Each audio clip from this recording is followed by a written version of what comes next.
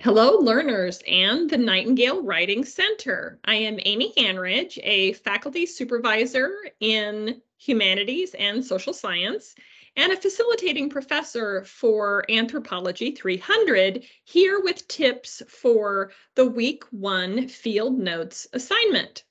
Your field notes assignment is the least formal assignment of all your written assignments in this course. It is your chance to begin writing and thinking about cultural anthropology. Field notes can be formal or informal. So what you are taking notes on during week 1 is your impression of cultural anthropology, first and foremost.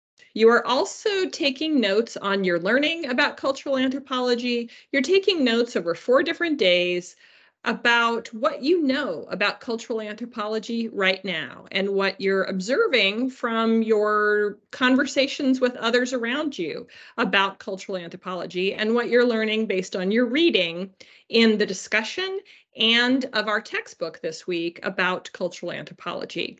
You have an exemplar in the week 1 assignment, and you're welcome to use that. You are not stuck with that format, however. It shows you 4 different days, and it shows you some potential beginning things that you could write about, but you can write about other things that you are learning about cultural anthropology, other things that you're thinking about cultural anthropology, because what you're going to do is save these notes until week 15.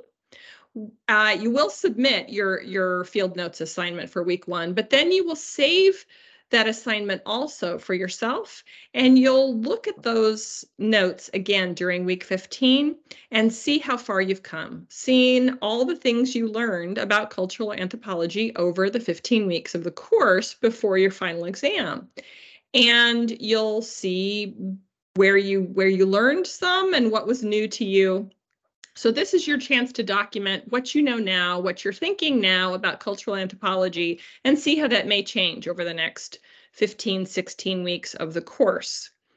So it is best for you to add 4 specific dates rather than just include day 1, day 2, day 3, and day 4. It is best to actually add a date for that first date sometime in your week 1. Add the second date, add the third date. Specific dates are best for your notes.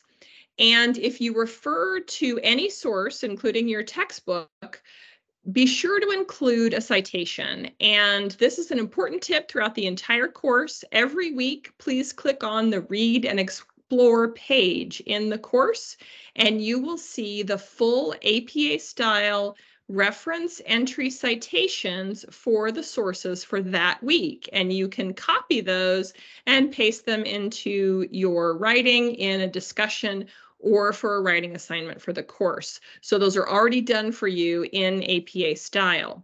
Also, our textbook in cultural anthropology is an edited textbook, which means that there is a different author for every chapter in the textbook, and you must cite that week's chapter author each week when you are citing the textbook.